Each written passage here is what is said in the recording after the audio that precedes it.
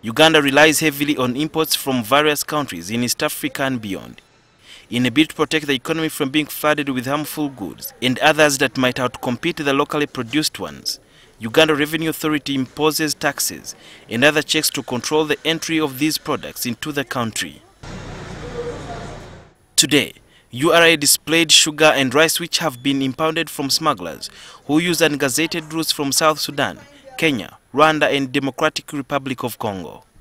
According to URA, at least 122,398 kilograms of sugar and 190,565 kilos of rice was recovered from 20 customs points.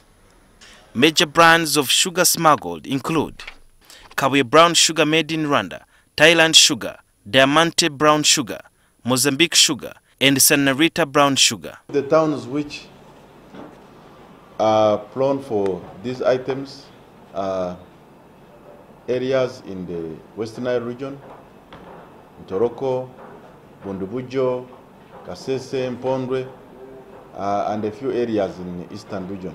That is sugar from Thailand. There is sugar from the other side from India, and this is rice from Kenya. What they mean by round tripping is that when it is at the border, URA will not tax this sugar because it's slated maybe to go to Congo, and the moment it reaches the other side, it is again brought back into Uganda in small quantities, and when it reaches the market, it means the fact that it has evaded many of the taxes, it will be cheaper than the product produced here in Uganda, making business very hard for the manufacturers of this country. We have decided that all the re-exports of sugar, wheat flour, rice, and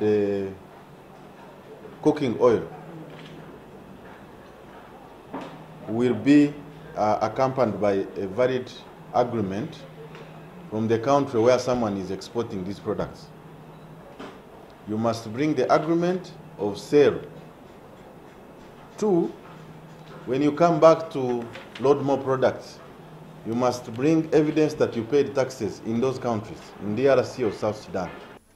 Since the sugar is not tested for standards, URA warns it may be dangerous. Ugandans who buy such goods without knowing expose themselves to a lot of chemicals that these goods are exposed to in the process of smuggling them.